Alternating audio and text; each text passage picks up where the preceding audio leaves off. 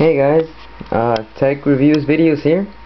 I thought I'd show you how you can modify your Windows mobile device. So I have a Samsung Omnia. It's a nice phone, but as you know, Windows Mobile isn't the sharpest or more organized interface or easy to use. So last video I showed you the SPB mobile shell. This time I'm going to show you ThrottleLauncher. I'll post a link in the information for this video so you guys can download it if you want. It's ThrottleLauncher.com, but I don't have it on my phone right now, so I'm going to show you step by step how you can download it. Alright, first of all, you're going to have your phone connected to your PC, and of course you're going to need the internet. So I'm going to show you what to do. First, go to ThrottleLauncher.com. I'll put it in the info in case you know how to spell it. And you just wait.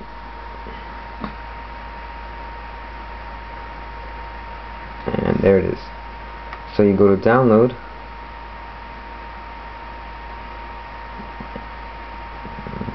Wait again. Alright, now it's gonna bring you a page with the products that they have. Now all these products here are really good. I've used all of them and I like them a lot. Right now I'm just going to show you ThrottleLauncher. Sorry about that. You click on the ThrottleLauncher image, click on it. It's going to bring you up to another page. And there it is. ThrottleLauncher. Alright, so the previous versions are here in the bottom, right there.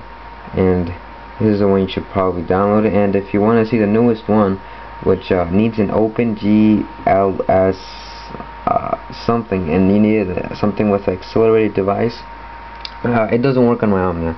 So what I do, I just download this one right here, this one, because that one works on the Omnia. So that's the one we're going to download.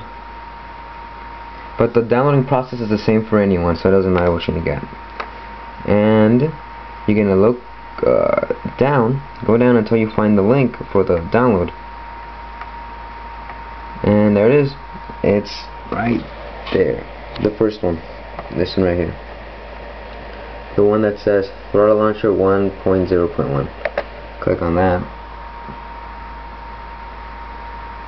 and we just wait again. And it's just free. That's what's really good about it, because it's a really good interface for it being free. Then you agree to all the terms and conditions, and then you download it. Now there it is. It's downloading right now. Says it's gonna take like a minute or two. Okay, so we'll just wait.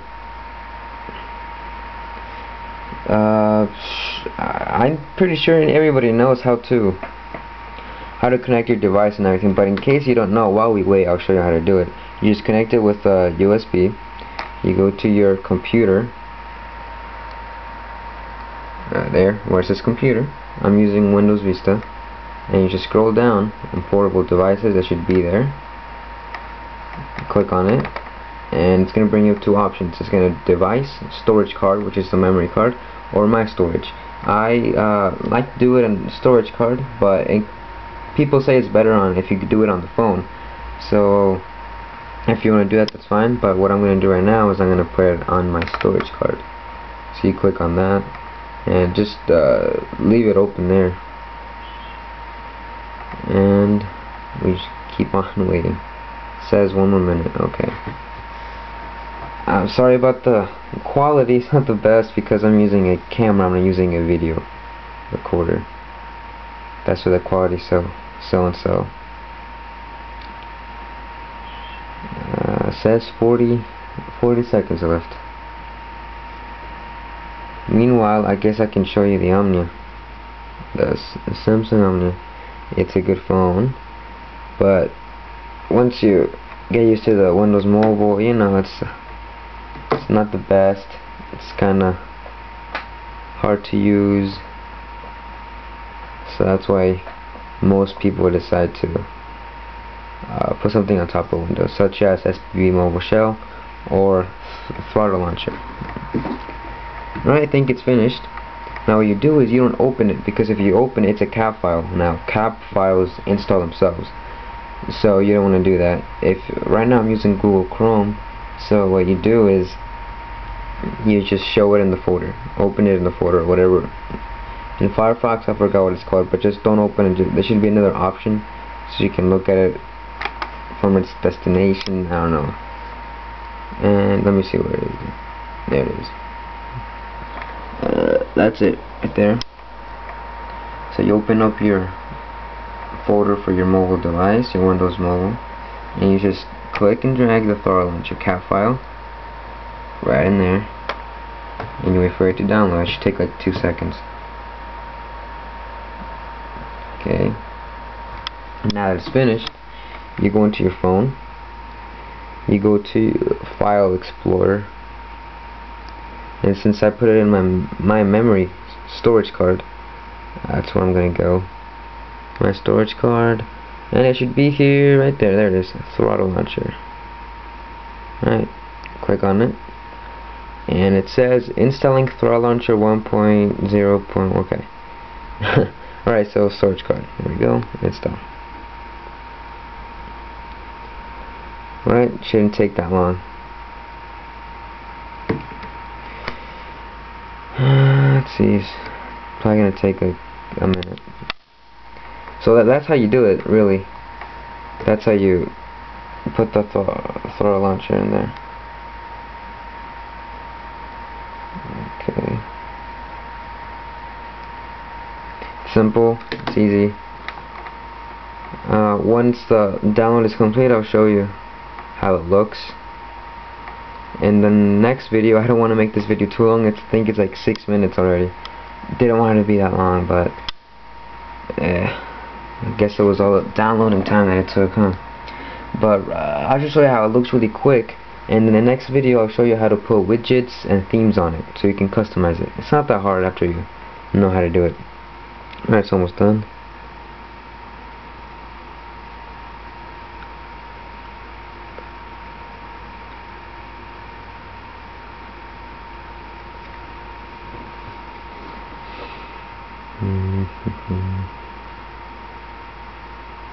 There we go, successfully. Okay, click OK.